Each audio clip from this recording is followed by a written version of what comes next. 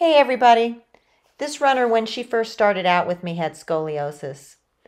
You can see in her stride, even that right foot splays out, and her head is cocked to the right. With the scoliosis, she was more rotated to the right side. Still, in the beginning stages, she's starting to look a little better here, but still really tight in the shoulders.